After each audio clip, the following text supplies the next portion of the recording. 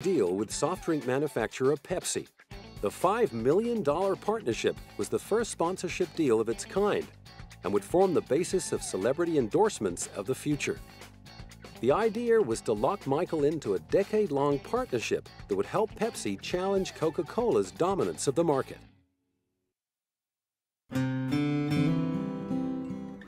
Sadly, however, the plan was about to go very wrong. On the 27th of January, the stage was set for Michael and his brothers to perform Billie Jean as part of one of the Pepsi commercials. During filming, a pyrotechnic effect went wrong. The explosion showered Michael with sparks, setting fire to his hair.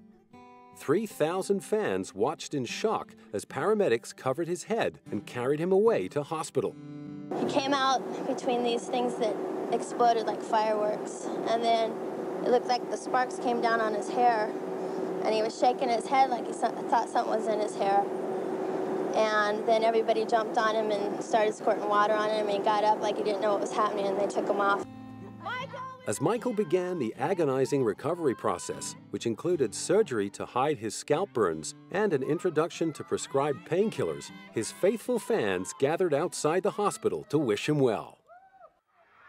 But rather than wallowing in his own troubles, Michael characteristically threw himself into caring for those less fortunate than himself. As well as donating $5 million from the Jacksons' Victory Tour to charity, he co-wrote the single We Are the World with Lionel Richie to raise money for famine relief.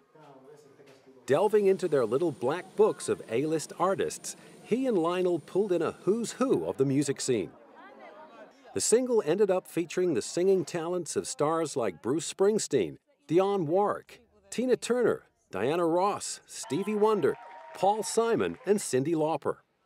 Produced by Quincy Jones in 1985, it ended up selling more than 20 million copies and raising millions of dollars for the poor in the U.S. and Africa.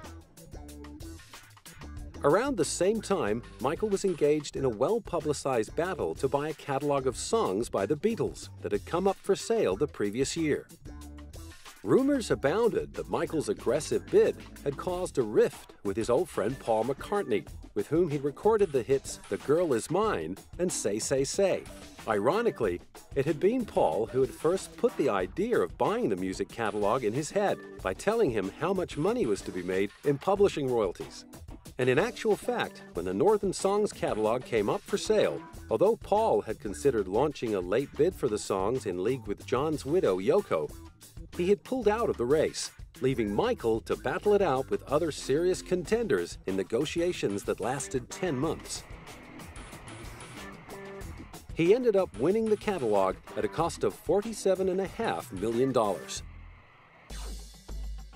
As the 80s wore on, media attention began to focus on Michael's perceived eccentricities. What was really going on behind those aviator sunglasses? First, there was his pet chimp, Bubbles. Then there were reports that he slept in a hyperbaric chamber, talk of plastic surgery, and rumors he bought the bones of the Elephant Man. Many of the rumors were claimed to have been leaked to the press by Michael's own publicists. But despite his insistence that such stories were pure fabrications, the nickname Wacko Jacko stuck. Appearing in public hidden behind a face mask only fueled speculation about his increasingly idiosyncratic behavior, which was rumored to involve bleaching his skin. Michael hit back with claims that the marked change in his skin color was caused by the disease vitiligo, which needed to be covered up with makeup. Through all of the media's attacks, the fans just kept on coming. Swamped at public appearances and record signings, Michael Jackson had become a modern-day Pied Piper of Hamelin.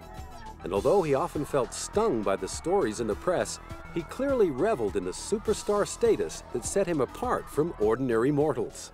Michael Jackson refuses to give in to the rumor that he is not a normal human being. He seems to kind of want people to not believe he's like everybody else. And I don't think he should. Why should he? You know, apart from anything else, he's broken every sales record on earth.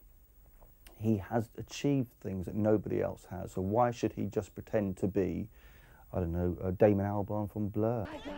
Wherever the man in the mask went, he was met with a media frenzy. And like the ringmaster in a three-ring circus, he never forgot his role as entertainer and knew exactly how to work the crowd.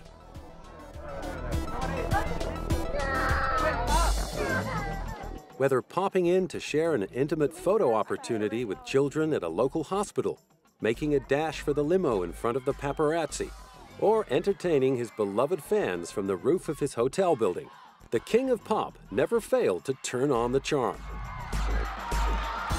Through the years I worked with Michael, the greatest moment of my life was that moment after the show, or a couple days after we would do a photo shoot, when I would show him the bulk of the pictures, and he would look at them and he would say, "That's magic. That's magic." And this is Michael's life. It's all about magic. It's all about creating that magic. And there was plenty more magic to come. Back in the studio with Quincy Jones, Michael was preparing to release his 7th studio album, his first in 5 years. After recording 30 tracks for the new album, they cut the selection down to 11 songs, and Bad hit the shelves on August the 31st, 1987.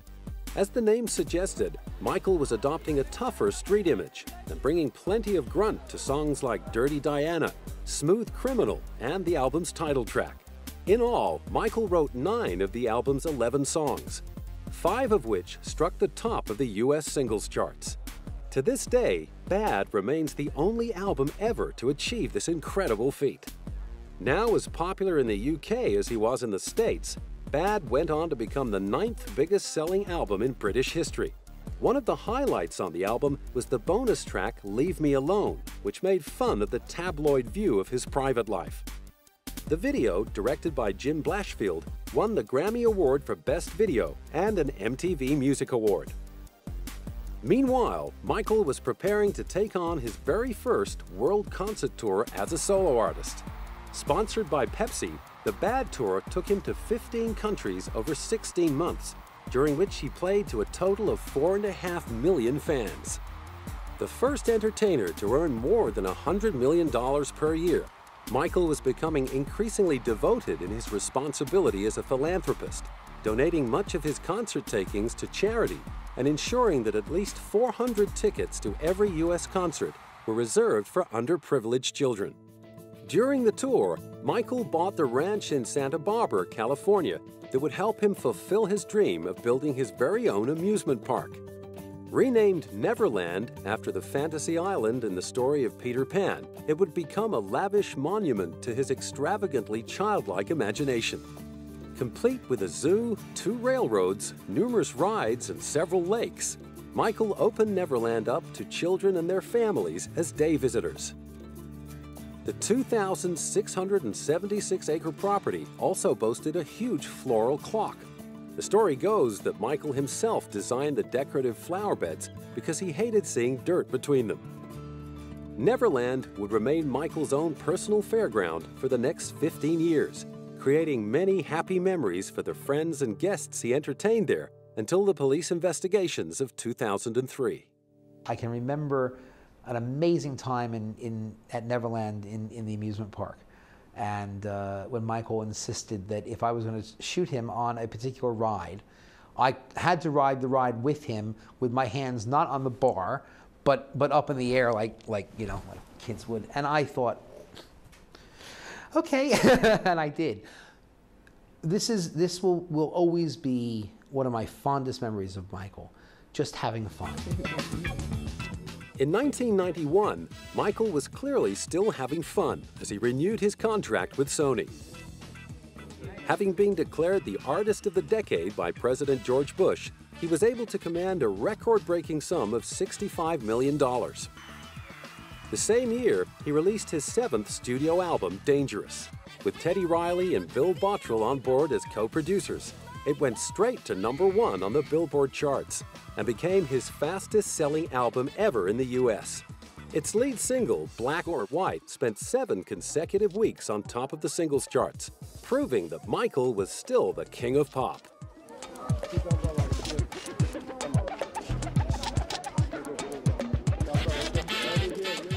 Meanwhile, in the UK and Europe, the album's biggest-selling single ended up being the charity anthem, Heal the World, which also became the name of the charitable foundation Michael set up in 1992. To heal the world, we must start by healing our children. Today, we come bearing gifts for the children of war-torn Sarajevo. In 1992, Sarajevo has become a symbol of so much that is tragic but avoidable in our world. Prejudice and ethnic hatred, the destruction of the environment, the shattering of families and of centuries-old communities. One of the Foundation's first missions was to airlift 46 tons of much-needed supplies to war-torn Sarajevo in Bosnia. Another of Michael's early ambitions for the Foundation was to institute drug and alcohol education programs. He was also one of the very first artists to draw attention to HIV/AIDS in the Third World by embarking on several high-profile visits to Africa, and ended up donating all the profits from the ticket sales of his Sell-Out Dangerous tour to his foundation. But back at home, trouble was brewing.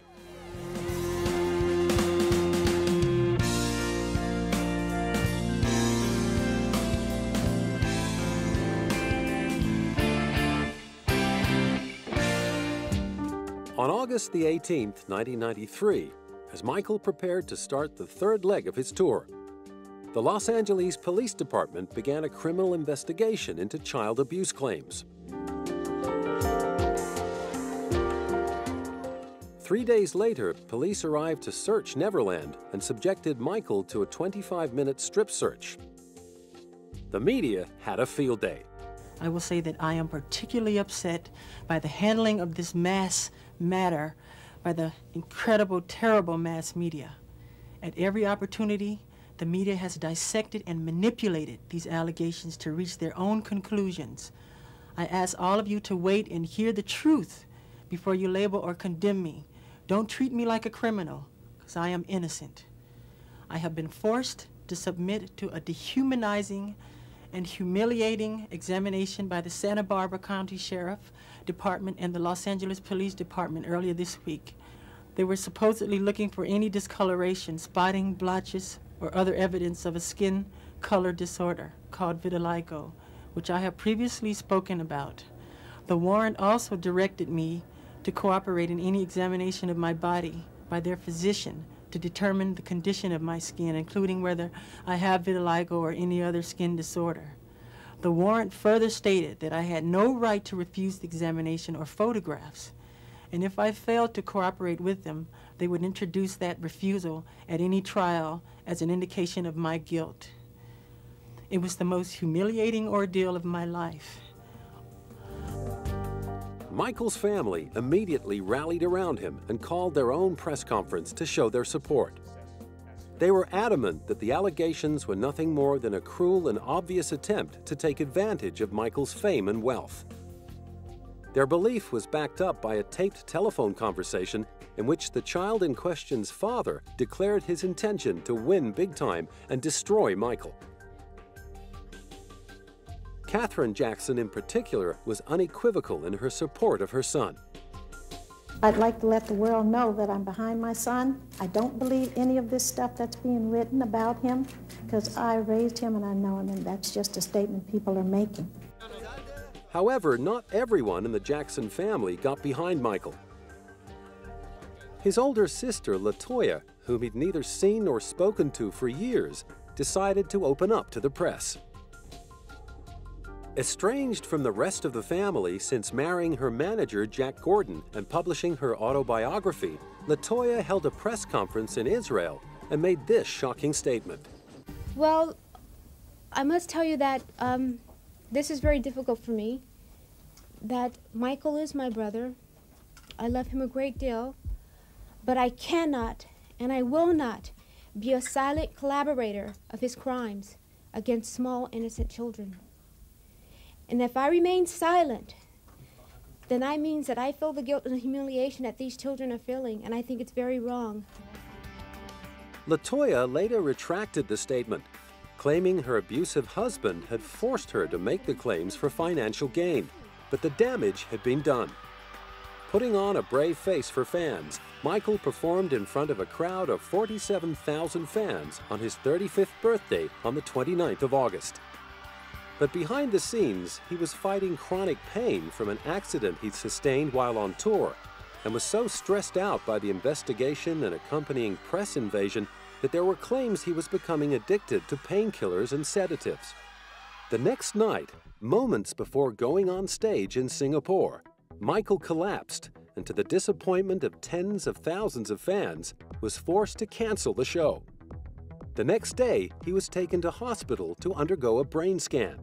It appears that Mr. Jackson has been suffering recently from an acute vascular headaches, which unfortunately, due to the severity this evening, caused the cancellation of tonight's performance.